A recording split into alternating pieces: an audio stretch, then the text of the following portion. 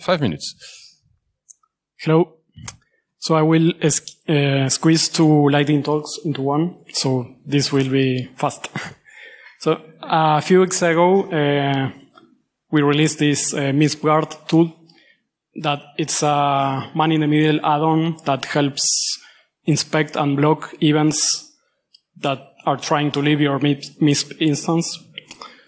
So it's based on man-in-the-middle proxy, an open source tool. It's it's an awesome project. So if you don't know it, check it out. So the way it works, it's an add-on. So man-in-the-middle proxy supports Python add-ons that you can easily customize.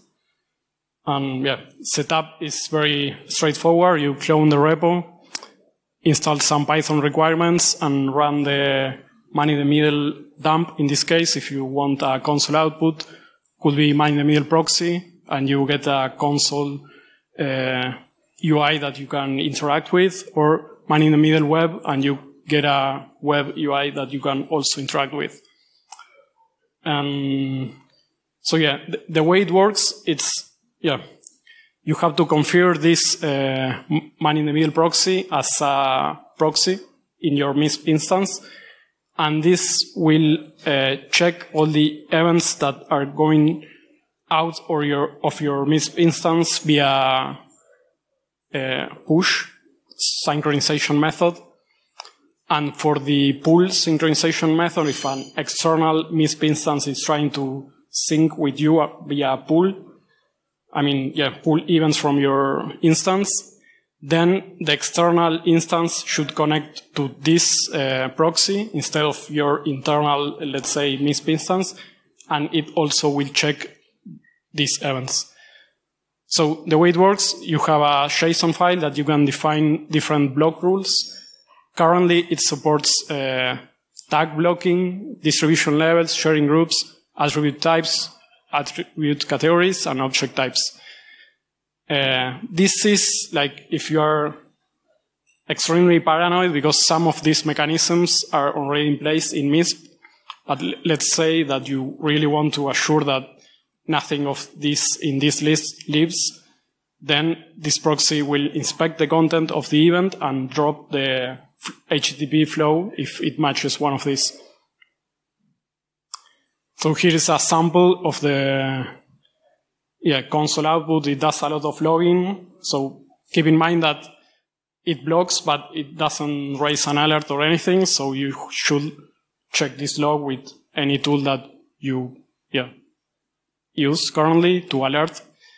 And then, for example, in this example, there was an event that was trying to leave our MISP instance and match this block rule that we defined that was no TLP read events. That's pretty much it. It's still experimental.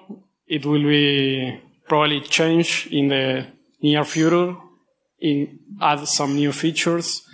I will switch to the next. So I was not going to do this presentation, but it was triggered by yesterday's presentations of Robert of Power BI. So very quickly, some months ago, I did this project. It's using Grafana to display MISP information. So, everyone knows about Grafana. It's probably used in your SOC currently.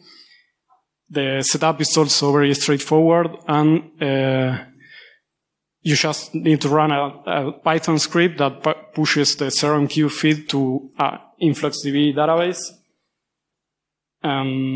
You can also set up a Telegraph agent to push HTTP logs and stuff from MISP logs that are not strictly MISP data model related things, but for monitoring it's quite convenient.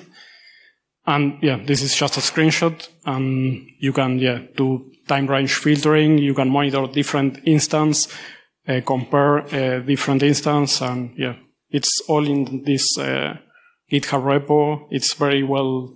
But it's very detailedly documented. So if you have any issues anyway, you can reach out, and that's pretty much it. Perfectly on time. Great. Thank you.